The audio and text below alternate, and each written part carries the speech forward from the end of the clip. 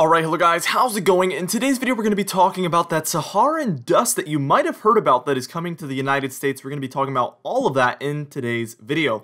Now before I get started with this video though, I would ask that you do subscribe if you do like weather related content, and also make sure to share this video with your friends, family, and social media.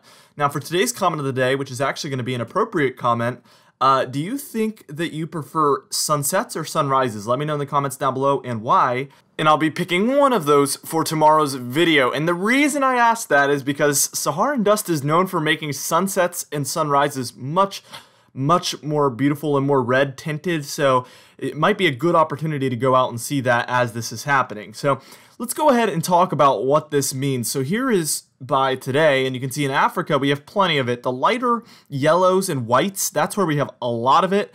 And, you know, the blues and the purples, that's where we have a little bit. The purples and the oranges there and red colors is more of the moderate shades. In those more darker turquoise colors, that's where we practically have none.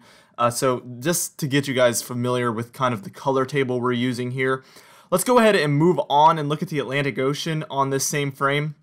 And you can see it's actually reached far west. Virgin Islands, some areas in South America are very close to where this is extending to, and this is actually very far west compared to what's typical already, but we are going to see this thing track much further west, and it's actually going to hit the United States eventually. We'll talk all about that throughout this video. So we're about to move on, and we're just going to take it 2 days in advance. We're going to head towards Saturday afternoon and just take a look at where we will be by that point. Alright, now we're taking a look. You can see it is extended further west. There's a big pocket there, a huge pocket of those very light, almost white colors there. You know, that's where we have very high density of this dust, and this is really going to prohibit tropical activity for the time being. I want you to know that yesterday's video, when we talked about the upcoming potential for hurricane activity and tropical activity, that's going to be occurring after this Saharan dust is already moved out. So don't worry about that. I had a lot of people commenting saying, well, there's going to be Saharan dust, so I don't think this is going to end up happening. The Saharan dust will mostly be moved out by the time we're in the last couple of days of June and the beginning week of July. We will still have some in the area, but not quite as much as we will be having beforehand. So I have taken this into account. I knew about this already making tomorrow's video, and so we were already aware of that. Just wanted to let some of you know because a lot of people were asking about that. Now, as we take a zoomed in look at the Caribbean here, you can see that there is going to be a little bit there that moves in south of Haiti and Dominican Republic, even there over Puerto Rico as well, into the east of Dominican Republic there. Now, that's not our big area that's going to be moving in. We are going to have a much bigger pocket of that dust moving in that is just going to be very unusual amount of this dust moving in. So we're about to move on and take a look at that when we're going to start to see the bigger pockets start to move in. Alright, so here we are, and actually we're taking a look at about Monday early morning, maybe I would say 1 a.m. on Monday. The hour doesn't really matter, obviously, but we can see that this has completely taken over Puerto Rico, where we're going to have a high density of this. So if you happen to be watching this video from Puerto Rico, you will already be seeing the beautiful sunrises and sunsets by the time you're seeing the sunrise on Monday morning. So if you're there, or maybe in Dominican Republic and Haiti, also any of the Virgin Islands there as well, you are going to be in for beautiful sunrises and sunsets. You might be wondering, what are the actual effects of this dust? And as far as I know, there's not many negative effects that this dust has on people. Let me know in the comments down below if I'm wrong with that. Maybe breathing difficulty. I'm not really familiar with it. However, I do know that this will really lower the chance for tropical activity. Also, thunderstorm development will be a little bit prohibited as well. And outside of that, it's really just going to be beautiful sunrises and sunsets. So as far as I know, this isn't really a dangerous type of event or any sort of there isn't really any hazards that go along with this as far as I know. But again, if you do know that there is, and I'm wrong, let me know in the comments down below. And I'll pin that comment if that's the case so that people can know. But as far as I know, there isn't really.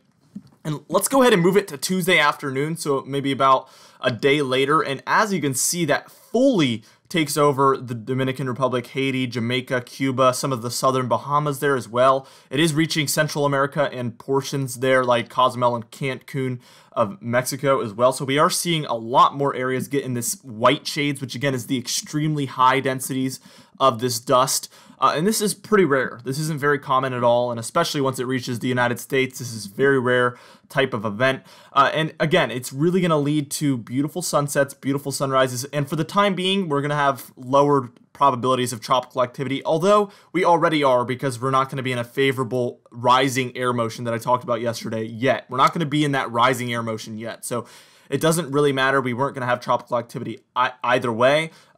So what we're going to do is we're about to move on, and we're going to move on towards Thursday afternoon and just see when this really reaches the United States. We're going to take a look at when this actually hits Texas and Louisiana. And by the time we're reaching Thursday afternoon here, you can see that it actually is lowering in density on those more eastern sides there. Again, we're moving more into the more moderate shades there, purples and orange shades. That's where we're going to have less impacts from this. And it's moving more towards a pretty typical amount of dust. Still kind of unusual, but really not as dense as it was before.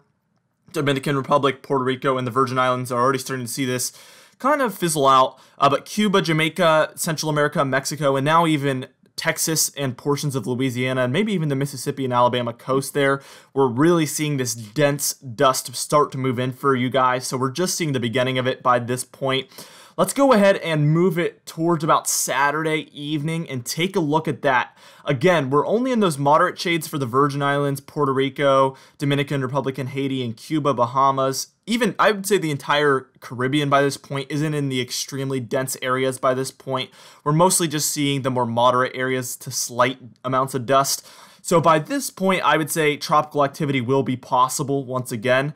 So by June 27th, and as we move on further, we're just going to see the dust fizzle out more and more and more. So tropical activity will be possible in the last few days of June there. But what I want to really focus in on is the United States here. So let's go ahead and zoom in to the United States. And as you can see, states like Texas, Louisiana, Arkansas, Mississippi, Alabama, Florida, Georgia, Tennessee, and maybe even Kentucky are all in those very bright yellows. This is highly unusual, and we're even seeing those purples and even more blue shades move into states like Oklahoma, Kansas, Nebraska, even the Dakotas, Iowa, Missouri. Very unusual, like I said before. So what we're going to do is we're about to move on, where we're going to start to see this move to more areas. We're going to move to the end of this model run, and it's going to extend even further than this as we get past where the model run ends. But the model doesn't go that far, so we won't be able to talk about that yet. So I might need to make an updated video for this in the coming days. We'll have to see how that goes. All right, and this frame is going to be by about Sunday, June 28th here. And as you can see, we're taking a look at areas like Texas, Oklahoma, Kansas, Missouri, Arkansas, Louisiana, all of those southeast states still in the bright yellows, Florida, Georgia, South Carolina, even North Carolina now, and still Georgia, Mississippi, Alabama, Louisiana, Arkansas, Tennessee. Again, sunsets and sunrises, this might be like a very rare type of opportunity to get very beautiful sunrise and sunset pictures that are going to be more beautiful than even what's typical. We can see those brighter blue colors even making their way to Canada. That's going to be a little bit more dust than what is typical.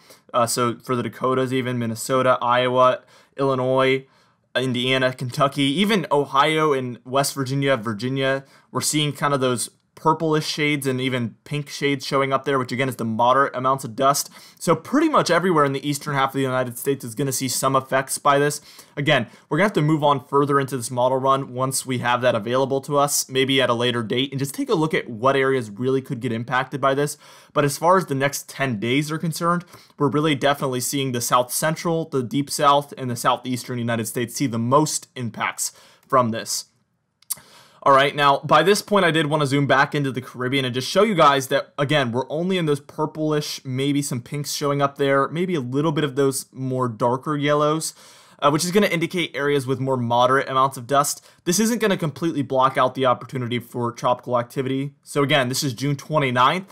I think that tropical activity will begin to become possible again around this point, and maybe afterwards, obviously, we will see less and less dust as this is moving from east to west. So as you can see, we're seeing more blues show up there on the very, very eastern side of this map here, and that's eventually going to move into the entire Caribbean. So tropical activity will still be possible in the time frame we mentioned beforehand. Now, for today's comment of the day, I asked you guys yesterday, how do you want July to be? Do you want it to be like June, or do you want it to be different? And Kirk Wilson said, I want July cool, just like most of June was here in Alabama. And if I lived in Alabama, I'd probably understand why you think that as well. It's probably been quite pleasant throughout the month of June for a lot of you in the Deep South and the Southeast, and I'm really glad for you guys, because I know you guys deal with a lot of that heat that can be dangerous at times as well. So it's been quite pleasant, and I hope it stays that way for you throughout the month of July as well. Anyway, guys, thank you so much for watching this video. Again, be sure to share it with your friends, family, and social media. I will see you guys in the next video.